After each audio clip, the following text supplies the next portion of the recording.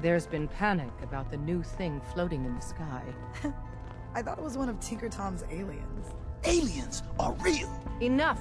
The blimp is called the Pridwin, and it's operated by the Brotherhood of Steel. The Brotherhood of Steel are a formidable, highly advanced order. And they've come here to destroy synths. Shit. Spread the word. The Brotherhood are our enemies. There's no possibility of peace. Tinker Tom will be spearheading a fail-safe plan to deal with this Brotherhood. Codename Red Glare. But for now, we monitor them and keep them clear of our operations. The focus remains on the Institute. You've all got jobs to do. Do them. The importance of H-222 Bunker Hill and situation our asset appears to there have is been not widely resolved known. satisfactorily. Please, But there's yet keep more it to be that done. Since the... Desdemona. One more hour until my shift ends. Welcome to the family. Working with We're a compartmentalized colorful and information arguably is a insane difficult bunch. transition for new agents. But you're stuck with us Based now. off what Deacon Speaking said, of which, I if expect you don't great mind, things from you.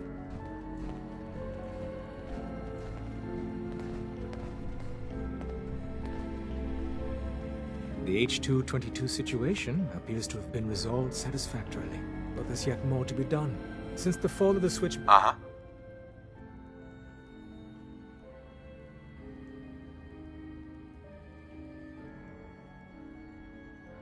You're not my boss. Until we know the Butcher's bill from the Institute's assault, all Asshole. details await at the dead drop. Have a care. Hey, Hey there. Neil is transmitting loads of information. At first glance, the atmosphere appears normal, but I'm going to dive deep into the data. I already lined up another place to stash one of my babies, if you got the time. Pam wants you. She explained why, but I couldn't figure it out.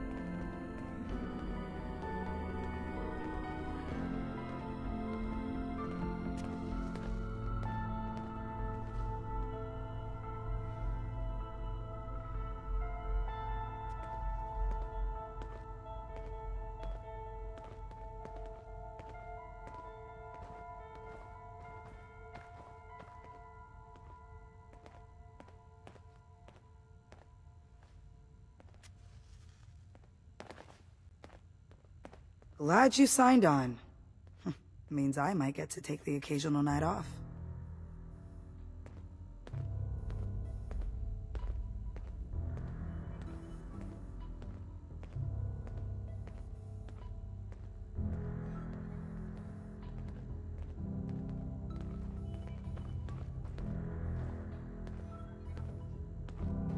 I hope that you take that armored behemoth off on covert missions.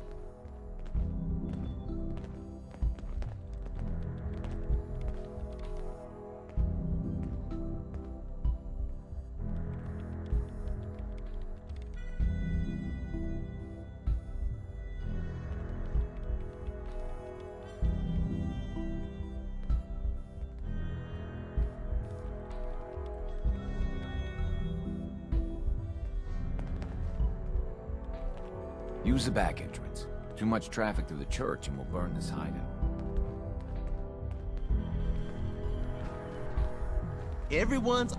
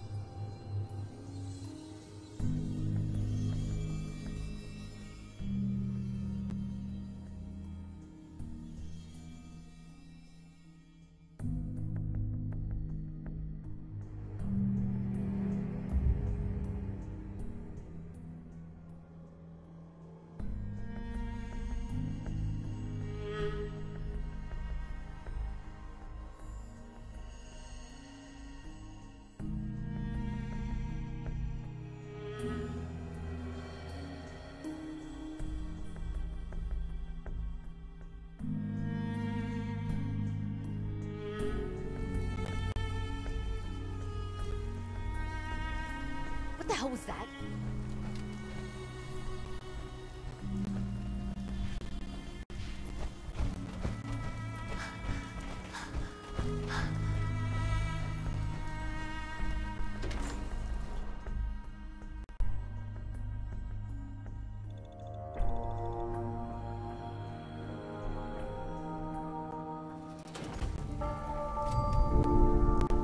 Hey, hold up there.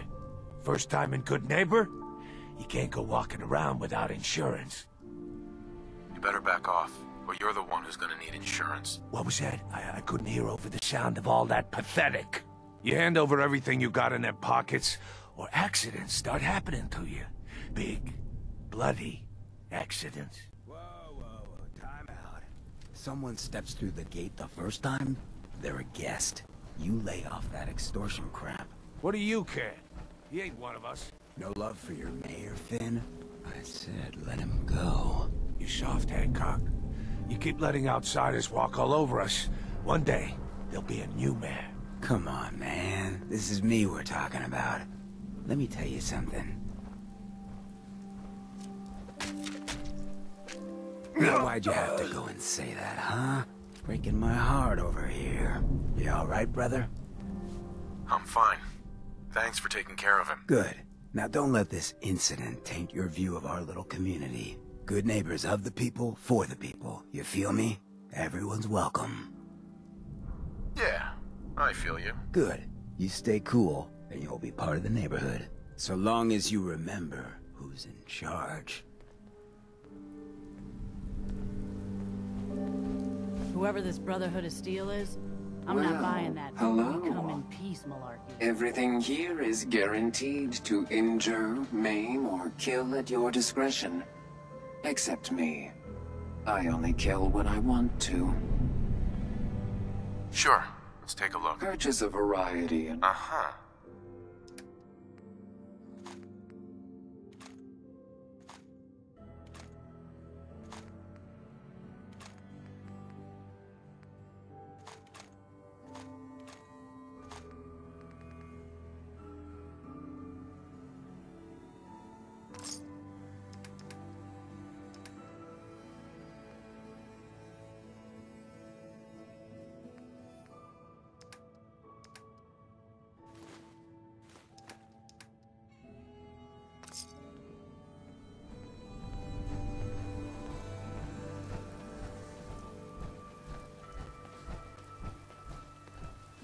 Brotherhood of Steel. Better stay out of Good Neighbor. All I'm saying.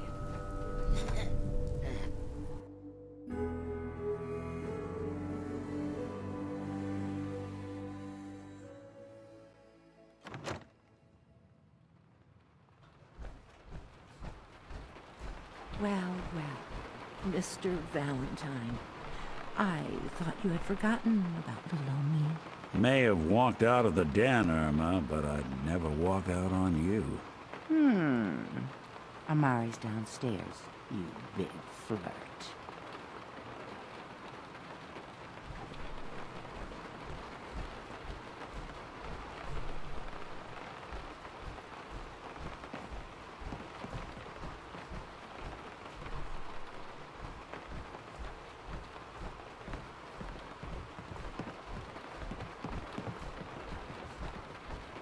Dr. Amari? Yes?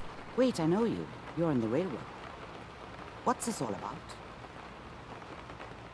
We need your help, Doctor. I need the memories from a man named Kellogg. But he's dead. I know it's asking for a miracle, Amari, but you've pulled off the impossible before. Are you two mad? Putting aside the fact that you're asking me to defile a corpse, you don't realize that the memory simulators require intact, living brains to function. Please. Nick told me you're the only one who can make this work. This dead brain had inside knowledge of the Institute, Amari. The biggest scientific secret of the Commonwealth. You need this, and so do we. Fine. I'll take a look. But no guarantees. Do you have it with you? Here's what I could find. What's this? This isn't a brain. This is... Wait, that's the hippocampus. And this thing attached to it? A neural interface? Those circuits look awfully familiar. I'm not surprised. From what I've seen, all Institute technology has a similar architecture.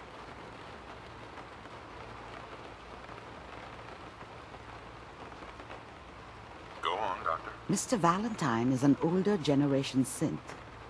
But Institute technology being what it is, the brain implant could fit him. But that's an incredible risk to take. We're talking about wiring something to his brain. Don't worry about me, Amari. I'm well past the warranty date anyway. I appreciate this, Nick. You can thank me when we've found your son. All right, let's do this. Whenever you're ready, Mr. Valentine. Just sit down. If I start cackling like an old grizzled mercenary, pull me out, okay? Let's see here. I need you to keep talking to me, Mr. Valentine. Any slight change in your cognitive functions could be dire. Are you feeling any different? There's a lot of flashes. Static. I can't make sense of any of it, Doc. That's what I was afraid of. The mnemonic impressions are encoded. It appears the Institute has one last failsafe. There's a lock on the memories in the implant.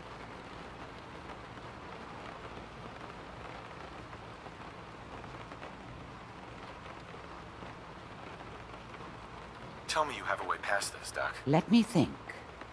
The encryption is too strong for a single mind. But what if we use two? We load both you and Mr. Valentine into the memory loungers. Run your cognitive functions in parallel.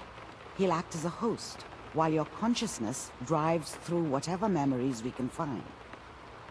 All right. Let's get started. Just sit down over there, and keep your fingers crossed. See you on the other side.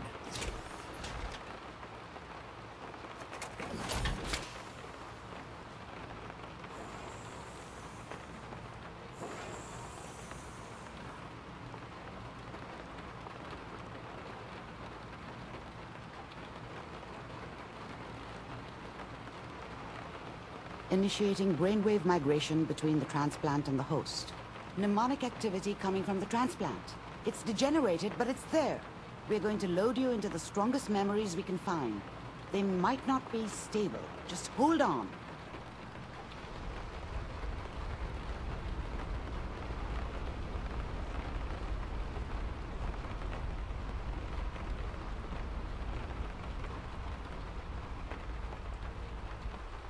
Can you hear me? Ah, good. The simulation appears to be working, although the memories are quite fragmentary. I'll try to step you through the intact memories and hope we find one that gives us some clue to the Institute's location. There. This is the earliest intact memory I can find.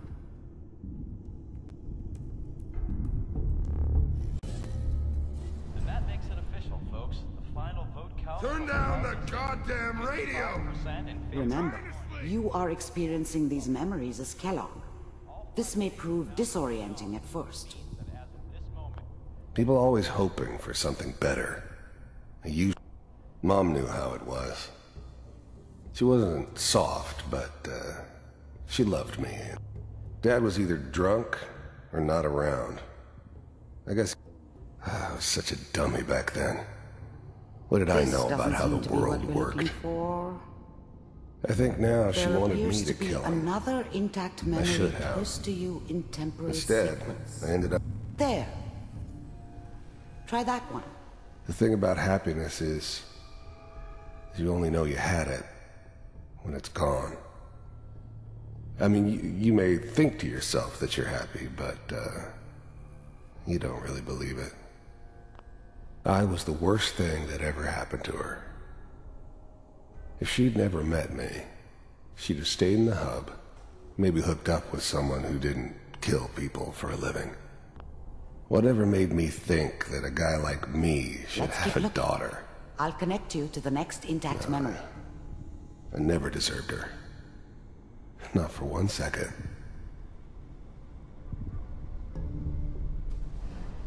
How did you think this was gonna end, Kellogg?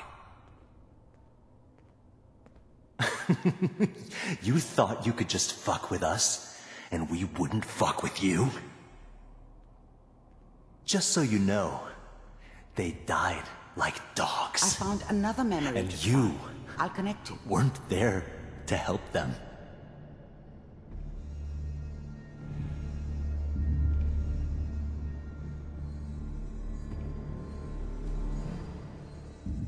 Mind if we sit down? Suit yourself.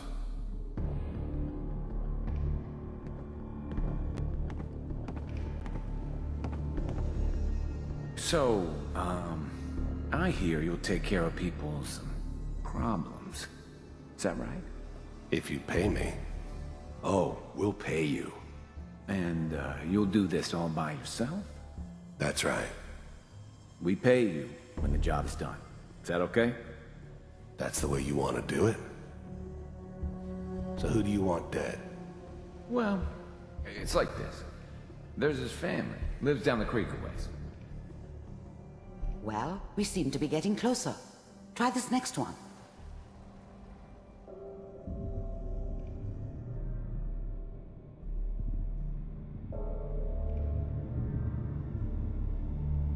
Mr. Kellogg, I'm glad you decided to meet with me. So, you're with the Institute. I wanted to see for myself if you really existed. We do, as you can see. What do you want? It's come to my attention that you've been rather disruptive of our operations lately. This must stop. I do what people pay me to do. If that's a problem for you, I could see only one way out. And what's that, Mr. Kellogg? If I'm working for you, there's no more problem. From what I hear, you can afford me. I don't think you fully understand the situation you're in. I think I do. Very well. B-748, initiate. Systems offline.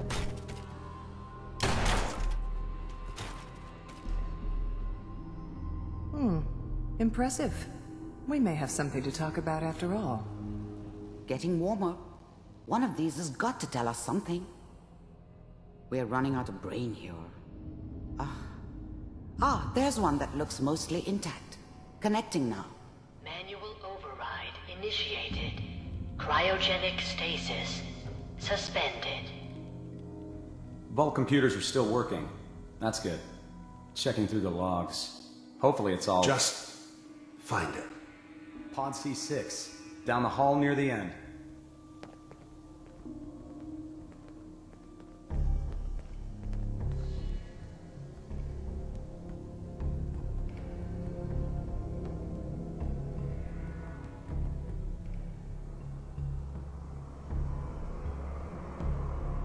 This is the one. Here. Open it.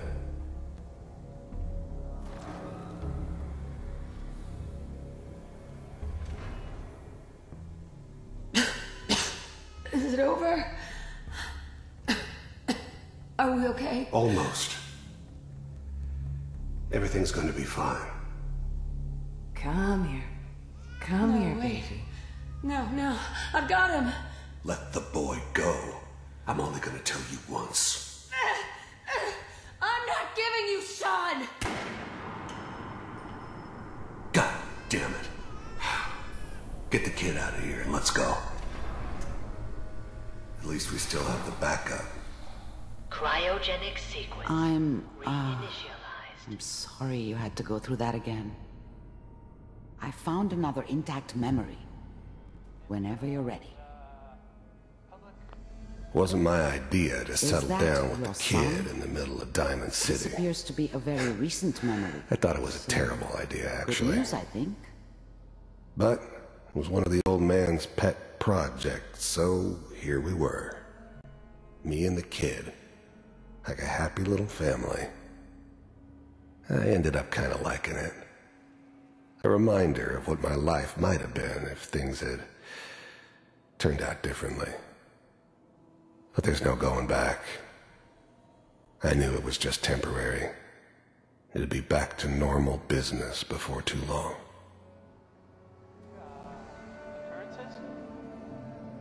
You know, the newspaper. Oh boy, Piper has really done it this time. I mean, I'm not saying she's right, but Mayor really knows he's gonna be really mad this time. I probably shouldn't have even Kellogg. said anything. It's okay. One of these days, you're gonna get your head blown off just barging in here like that. Minimizing my exposure to civilians is a priority. Forget I said anything. So what's the big crisis this time? New orders for you. One of our scientists has left the Institute. Left? As in? He's gone rogue. Name's Dr. Brian Virgil. We know he's hiding somewhere in the glowing sea. Here's his file. Wow. Some heads are gonna roll for this. Capture and return, or just elimination? Elimination. He was working on a highly classified program. No kidding. One of the top bioscience boys? Damn.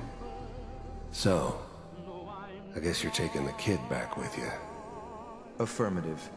Your only mission is to locate and eliminate Virgil. If anything like this had ever happened before, I'd never heard of it. Maybe a sign that the old man was losing his grip. Finding someone in the glowing sea wasn't gonna be any picnic. But I never expected an Institute egghead to give me so much trouble. You're taking me home to my father? Yes. Stand next to me and hold still. Okay.